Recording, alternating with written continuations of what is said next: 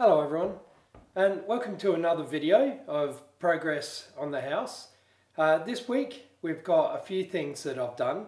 So one is fitting the chandelier that was in the parlour into the entry there, and I did the wiring for that and put a nice new light switch there on the wall.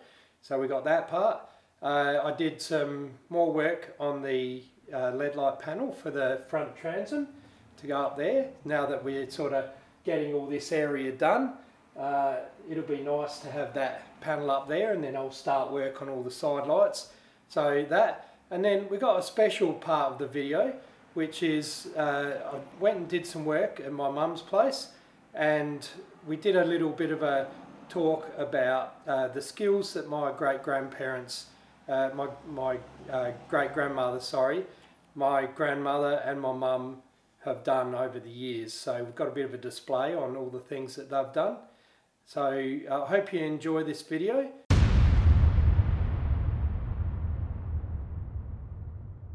So this is what we've got done on the LED light panel so far this week. So I've got most of the glass cut. I've just got the border to cut. It's in this real textured glass, and a few bits to trim. It doesn't fit exactly perfectly at the moment. All these bits need to just be tweaked a bit so they all meet up nicely, just with a 2mm gap or 1.5mm gap between them for the LED. So I'll just go around and tweak all that, and then we can start the LED. So next week I'll start getting all those things done, and then you can see the side light over there, how that's gonna, that goes down here. So you can see how that's going to line up and flow down the sides so that it all looks like it's all part of the one pattern. So yeah, really happy with how this is going. I love this bit around here. It really looks like it's got a twist in it. Like I said one of the previous videos, I'm not sure what this is actually meant to represent. This is part of a pattern that I've seen, or part of another LED light design that I've seen, which I liked, so I added it into the design. This design is very similar. There is the rose pattern that we're going through the whole house with.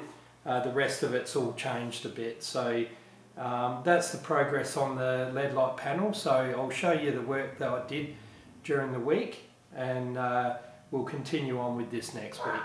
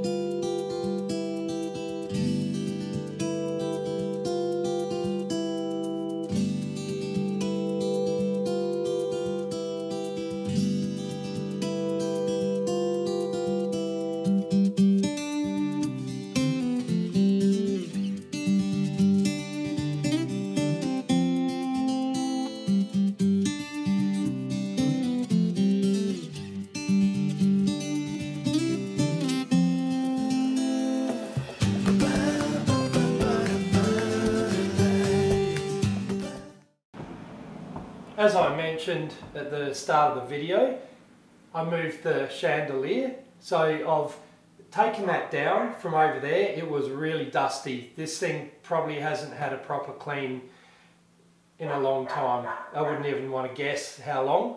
So it's had a good clean. I've just noticed we've got one blowing globe on it, so I'll pick up a new globe for it, but it's looking beautiful. We all love it in here. I've got a ceiling rose up there, which you'll see in the time lapse shortly. So that is actually the rose that I was going to use in the pantry, and as much as I wanted to have the pantry all specced out, I wanted to use it up here, and I don't know whether it's worthwhile buying another one for the pantry, so I probably should, and I probably will. So we'll see what happens there, but I used that up there anyway, and it's a really nice rose, and yeah, it's all come together really nicely. So we got the switch on the wall here. Now this switch is the style that we're using, but there will be 3 switches in a row here, and we'll have one for an outside light, we'll have one that's for a 2-way switch for all of the lights down the hallway, and then we'll have one for this one here. So I can kind of see us leaving this on at night, you know, that way when we go in and out, we do tend to pop over to the servo for some late night snacks. So it's good to have the light on when we come in and out. So we will probably have this one on and not want to have every single light on. From outside, especially when people are coming, they'll be able to see the LED light with the light shining through it, which will look really nice. So yeah, so that's all that.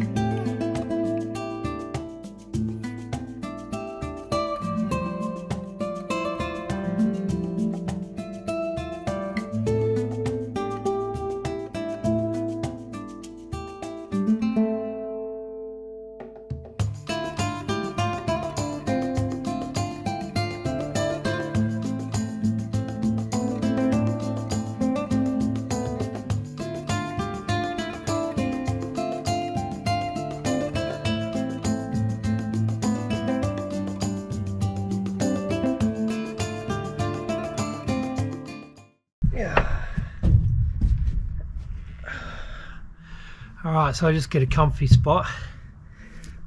So what I'm going to do with this thin switch wire, I'm going to poke it down the wall, I'm going to fish it out, then I'm going to take this reel down and I'm going to get three lengths of wire and tie it all to it, and then I'm going to pull it all back up. So then I've got 3 switches down there, and it's going to be going to the chandelier in the entry, outside to a porch light. I've got spider webs on my hair, and then the other one's going to go down to the hallway light, so I'm going to have to run a length. It's going to have to be a fairly long length down there. I'll have to work out how I'm going to do that, but anyway, I'll probably join it. So yeah, I just got to find the hole that I just drilled, which is going to be the hard bit.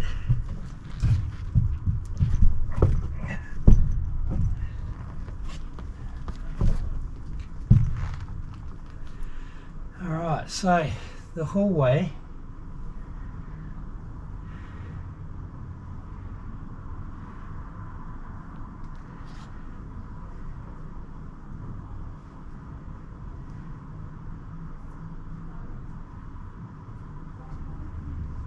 oh, there it is.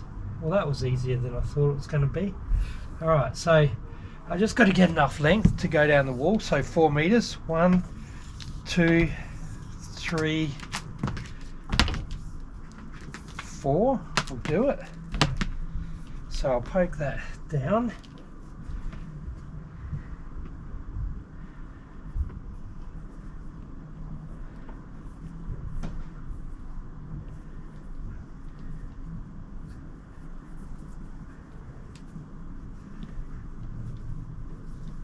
Alright, so I'll cut this off and tie it up here somewhere.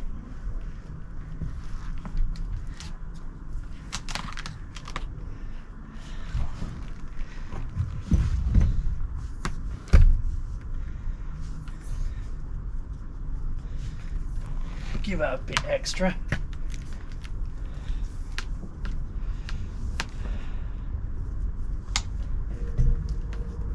Tie it around here.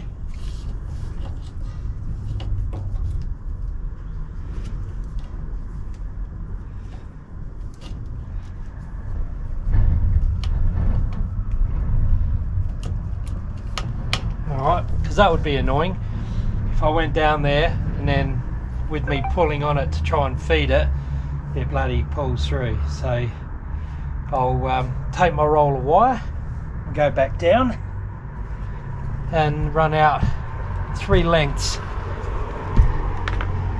So I'll see you back down there.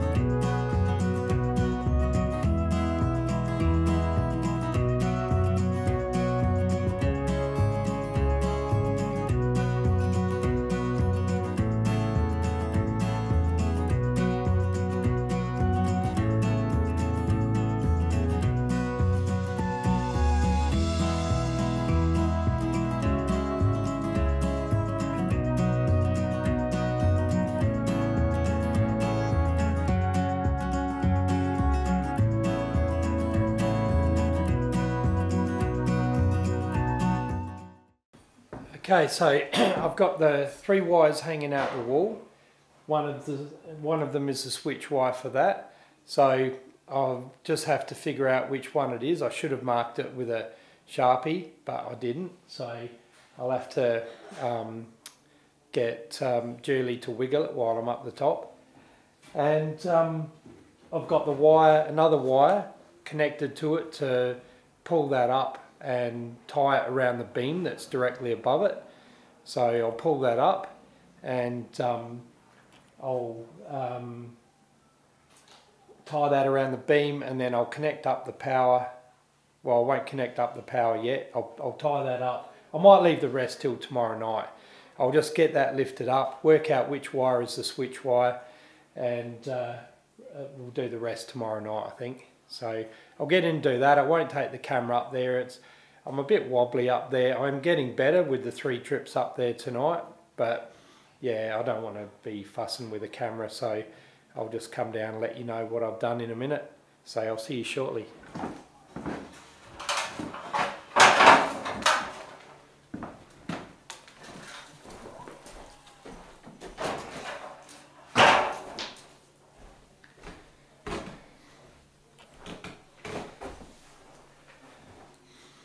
So look at that, guys. Switch hanging from the ceiling, gone. So I might even use that switch and just put it on the wall over there for the moment.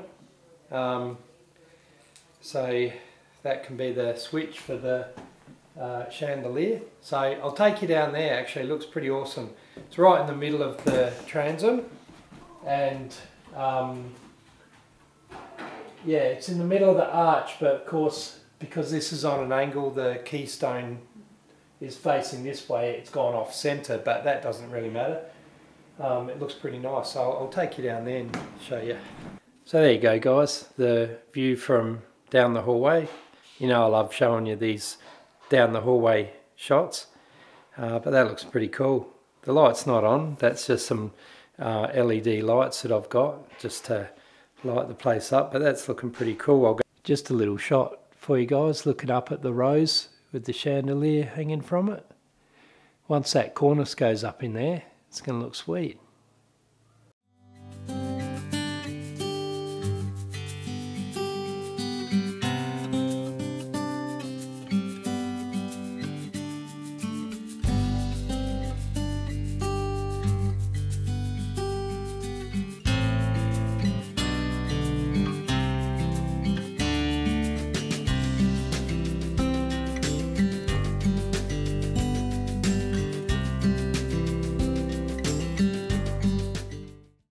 Hi guys, so it's the next day now, and been home from work for about half an hour. Got that light switch on over there. Now the other two wires I'll connect up when I need to get a long board for 3 switches and get 2 more switches. So I've just got the one, the other 2 aren't going to be hooked up to anything right now. So at least hooked up there, ready to go. So I'm going to go up in the ceiling now, and I'm going to connect up the power to the light and then connect the switch into it, and we'll be ready to go. So I'll go and do that, and then we'll come back and check it out. Alright guys, there we go. We'll come out here and we're having a bit of a look-see at the light. Ooh, we got light. Yeah, so I've got a blow-on globe on it, so I'll sort that out, and we'll have the 3 lit up then. When we've got the LED light panel up there, it's going to look awesome with the light coming through that. Exactly where people would be standing, it's going to shine right through that, so that's good. It'd be nice if the 4 was lit up too. It doesn't sort of project the light down very much, but I guess you can see it a little bit, hey? Yeah, you can still see it. So, yeah. So once all that LED light's on there, it's going to look magic. So anyway, just thought I'd show you that. So there you go guys, the look from inside. How good does that look? It's cool. It lights up the vestibule, and it's dark outside but it just lights out. How cool is that? Hi guys, welcome to my mum and dad's house. So I've got this little spot here. The shower, they had their bathroom redone in here, and this used to be where the taps were, and they couldn't stop the leak. They had it repaired several times, and the water used to seep through and break this plaster off. So I've got to chip this out and fill this so that they can then paint over it and be good as new. So that's the job we've got to do today. I've got another little job in the toilet. They had their bathroom and toilet done at the same time, and the toilet, the architrave around the window, they did a terrible job. So I've got to just measure that up, and I'll make up some new architraves for them at work, and I'll come and install that probably next weekend when I do the second coat on this. So we'll get in and do that, and then when Mum comes home, I'll see if she wants to show you some of the quilts and the pot holders that my great-grandma made. So we'll ask her if she wants to show you that stuff. So for the moment, we'll just get in and do this.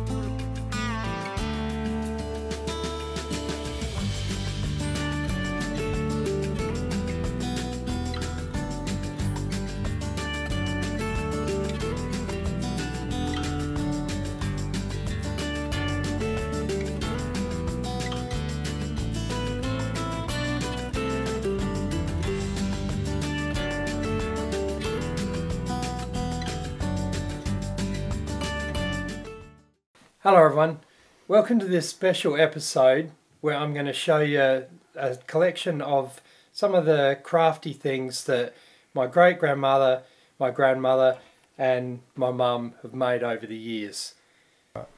So the first generation Australians came out from Germany to South Australia in 1846, 10 years after settlement in South Australia. I remember my great-grandmother well, Minna Konzag, but I don't recall her didn't see her doing any fancy work at all. But all her daughters did. So my grandmother was the second eldest. Their first one died very early on. But she was into making pot holders, and she made absolutely hundreds of them. See the boxes? She was very, very fond of that. She also did fan ones, but they've been used in beyond being able to show you anymore because they're worn out. Great on crocheting, this glorious tablecloth. Must have taken such a long time to make. That's beautiful. And she used that in her dining room. She also did these, and they're just made out of cotton material, nothing very fancy. But she just loved doing that sort of thing. But in later life, she crocheted a lot of coat hanger covers, and patchwork was her main thing. She made cushions and pot holders. They were her two things. And that's also another nice table piece she made. And now we will go to my mother, Mike's grandmother. Yeah. So my great aunt Dorothy, my grandmother's younger sister, she was 11 years younger than her. She did crocheting. She was very good at tatting, which is quite specialised, isn't it? So it's so hard to do. But she made these lovely long-legged rabbits, and I know these were sold for £1 when she made them, because that's what I paid when I bought these off her. But I just loved them so much that I wanted a reminder of her, and she lived into her 90s too. That's my mother. One of her favourite pastimes was smocking, and she must have made, I know she made hundreds of dresses, and they went all over the place. She was very good at smocking. And then after she retired off the farm, she only ever made 2 quilts by machine. But she wasn't so fond of that. She'd rather do that. She used to knit little teddy bears and little dolls that used to go into their care boxes that were sent to Africa, and she'd do 20 of those every year. The church filled 20 boxes, so she did those for those people. And that one. She could not manage tatting. She tried, but she couldn't do it. but she was very good at crocheting, and you can see how very fine that one is. And that's beautiful, and I got that early on in our marriage. And I know this one was for competition. It belonged to the Country Women's Association, and they had table day, and they'd have to make something specific. Each area would contribute the same thing, and they'd get prizes for the winners.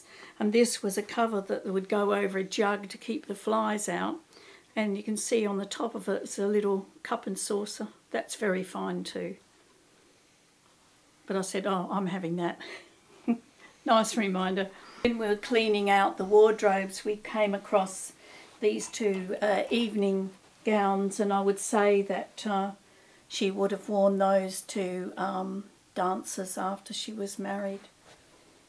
If they weren't after, they would have been just before her marriage. And Dave and Grandma made those, or only? I'm not sure whether Mum made them or whether her sister made them. So this is my mother, Lorena Smythe's wedding dress.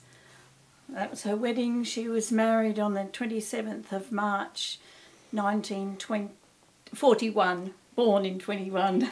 So she was 2 weeks off 20 when she was married. And this is one of the bridesmaids' dresses. This was her sister Eva's dress, which I think is absolutely gorgeous. And Eva made the dresses. She made the 3 bridesmaids and the wedding dress, and she was 17 years old. She became a dressmaker, and she died she was still single when she died at age 27 of leukemia, which was a real shame. I've sewn most things. I've sewn a hood of a motor car, I've sewn babies' clothes, I've made wedding dresses, I've made men's clothing, children's clothing. Now I love patchwork. And this is the quilt that I'm currently using on our bed. And I really like it, but I had a lot of pieces over.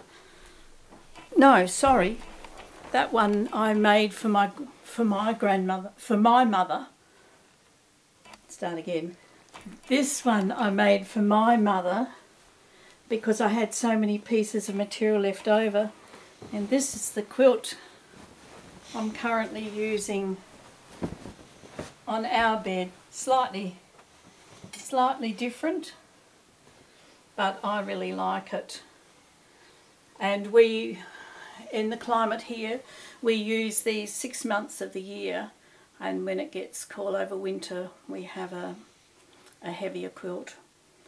But so that's the quilting. So, and this is the last quilt for the grandchildren. Then 7 of them have all had one quilt. I've got to put the backing on and the edge on this one. So he's just turned 8 years old. The real baby of the family. My son is Mum's first grandchild, and he's 22. Yes, and this one, my sister and I whoops, a bit close. My sister and I married brothers, and unfortunately they're both deceased. So their children, my nieces, 2 nieces, their 4 children have become our grandchildren too. So hence he's the youngest one. Otherwise Mike's had the oldest and the youngest of the real grandchildren. Right. And the other thing, I can't stand watching television, not having my hands working. So I've made over 20 quilts. I've probably made, must be about 15 of these. I was going to say 20, but yeah. That one. This one currently being used. My husband just said, "Are you finished with my rug yet?" You want to use it. And this one. So yes, I do enjoy doing them very much. It keeps the hands going. I also like doing craft work, like Christmas decorations and, you know, mucking around. So I think you can see the going back for many generations, we've all been good with our hands. My brother, he can do he can do what you would say, he can do anything as well, but me and my brother we got different things that we do, different things that we're good at or that we enjoy doing probably more than anything. So yeah, he's good at, and you'd say, oh wow, that looks amazing, and then he wouldn't say it to me, but he would probably think the same thing of things I make. They're different, but they're both, you know, we can make things to a high skill level. So we've definitely got the genes that have come down from a long way up. I guess back in the day, that's what the women did, a lot of this kind of stuff. They made their own dresses, and you know, it wasn't easy to probably be able to afford a lot of clothing and all that. So it was something that they did, but you know, I think my family, the women have definitely done things to a high level of a high skill level. So you know, I'm quite proud of that, and you know, hopefully my kids would and my grandkids would think the same of me. And that's the thing of doing this house, and the whole reason that I wanted to put this on YouTube, because I wanted my great grandchildren and grandchildren, I want them all to be able to see, well, for one, me as a young man, even though I'm not really a young man right now, but they'll remember me, you know, sort of hobbling around, maybe the great grandchildren. I can't see them coming for a very long time, but they'll be able to look back at the house and what I've done, and look at the house, and it will just be a house to them that's Grandpa's house. But then they'll be able to see the videos and see that, you know, I made all this stuff myself, and they'll be able to, you know, feel proud of me for that. So that's pretty cool. So yeah, that's the end of this little video, just a real short one, but I wanted to show you some of the things that you know, I'm proud of my great grandma and my grandma and my mum for all the things that they've done over the years. So yeah, that's about it, and I hope you enjoyed that. I know it's not going to be everyone's cup of tea, but I know that there are a few of you out there that have asked to see some of this stuff. So if there's anything else that you would like to see, more detail on any of this stuff, I can certainly make some more videos. But until then, I'll see you on the next video, that we'll be back doing some more renovating. And till then, you take care. We'll see you soon. Cheers. Something else that I just thought of that I did this week. This here is, I'm not sure what these are called. So rather than go for the rose or the rosette that sits down here in between the transom and the door, I decided to go for this top piece, we'll call it. If anyone can remember what Caleb calls it, or Caleb, if you're watching and you want to drop a comment for me and tell me what these things are called, that would be awesome. But yeah, I've made this up, and what I'm going to do, let's see if we bring this down a bit. So what I'm going to do is I'm going to do a little bit of carving on these to make them look a bit more like I guess an arch, and it'll be hollowed out in between. So that's once again keeping the arch theme going. And then these pieces here, what I'm going to do to make it up, and I'll do a video on making these, but I'm going to make these up out of separate pieces. So I can get the, if you can pick up that edge there, I should have taken this off, sorry. I can make this piece, I can make that block there with a curve in it. This can be a full round piece that then goes down on there. Another, and then the top piece will all be just one piece, and then that will all get put together and we'll end up with something like that. When I saw, now this is going back to a drawing that Marvin did for me, and he did the drawing of the pocket doors there. He had that design of architrave on there, and when I saw it I went, oh, that looks much nicer than what I was going to do. So I've just changed things up, and I'm going to do that. So that's another thing. Now, another fess up time, the window surround that I did outside went horribly wrong. So I think really what the problem was, that the render was too thick, and it's got shrinkage cracks all over it. So I've come up with another way of doing that. So I'll take you out there and I'll show you when I actually get back into that job sometime next week. But I'm going to chip all that off, and I'm going to use some blue board, so some cement sheeting, and I'm going to layer it up, and I'm going to do a similar thing to what I did to these arches. And I'm not going to route them, obviously, because if there's a tool to route cement sheeting, I don't know of it, and it would be a very handy tool to have. But I've come up with another way of layering them up with some hardwood packers in between, and then I'll be rendering over the top. So I've got something in mind that I think is going to work beautifully, and it's going to give me the end result much easier, and I'm not going to have to mix up and go through a ton of render. So that's another job that I'm going to be doing. It might not be next week, we'll see how we go.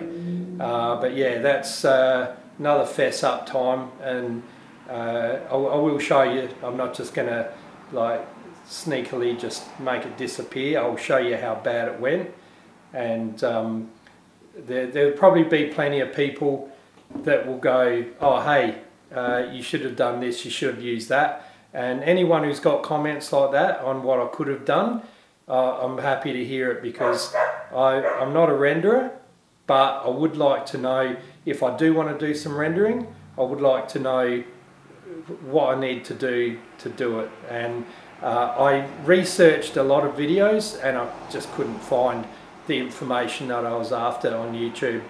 So if anyone can point me towards some good videos, or if you've got some knowledge in the area, let me know, that would be great.